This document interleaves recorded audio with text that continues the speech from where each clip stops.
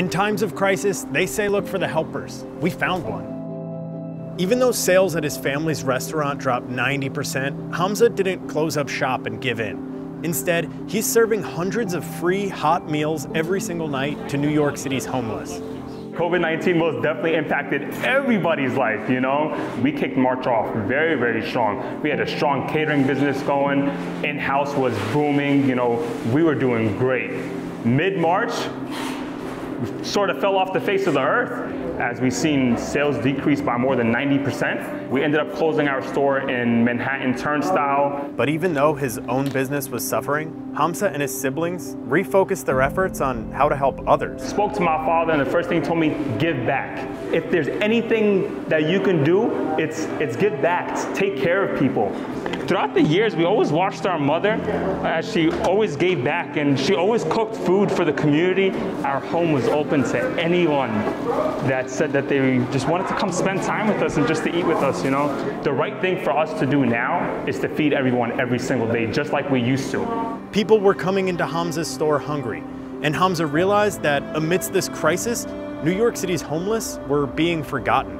Every business throughout New York City is shut down right now, right? So just imagine how much harder it is for someone that wasn't already able to get food to now get food when there's no businesses, there's no one walking on the streets, there's no one handing out change, none of that, right? Right now, it's the holy month of Ramadan, and this is a time for celebrating with family every night. But this year is different, and since the family can't be together, Hamza and the group decided to spend each night giving back to the community instead.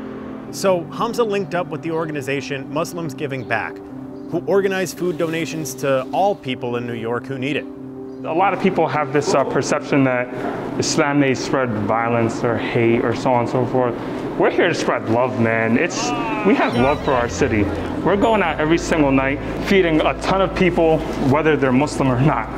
Every day, as his restaurant is winding down, Hamza stays behind to personally plate hundreds of hot meals of the same high-quality food he serves his customers. Then, he meets up with the rest of the Muslims Giving Back organization to pray, break the fast, and head into Manhattan. Every night, hundreds of New York City's neediest know to expect them to set up shop in Herald Square. All right, make sure everybody good. Try to stand 6 feet apart. Some of these people have been homeless a while, and some are just recently homeless because of the pandemic. You know, I'm grateful. I don't take it for granted. You know, because there's a lot of people that's very unfortunate. You know, I just happen to be one of the ones that I'm able to come down and, you know, I'm not hungry. The fact that we can come here and get this phenomenal dinner with these incredible people who are servants is amazing. There's been single days throughout these past few weeks that we've given out well over 1,000 meals. We had people walking up to us and like, hey, this is my only meal for the week, you know, and I'm sorry, I can't accept that, you know. I can't accept someone telling me this is my only meal for the week when I know I have a store full of food.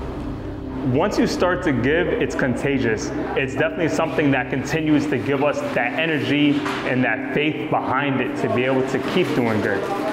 New York City is not a ruthless city like how other people may think, right? No, New York City is just one giant family. We may be a little disgruntled, you know, but we're definitely one huge loving family. I'm Hamza, this is Tahini, rally on.